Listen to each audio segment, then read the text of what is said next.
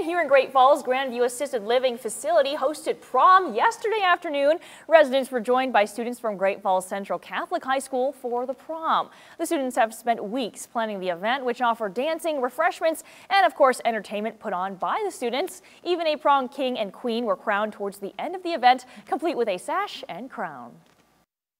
Definitely, I think it makes their day because to see all the young people and to interact and kind of just get a different, a different thing to do. It brings them back to when they were in high school and their proms and listening to the type of music they used to listen to. And this event was put on annually by the students at Great Falls Central, usually by seniors to make it the senior prom. However, this year, freshmen organized the event and they will continue to put on the prom for the next 3 years through their senior year.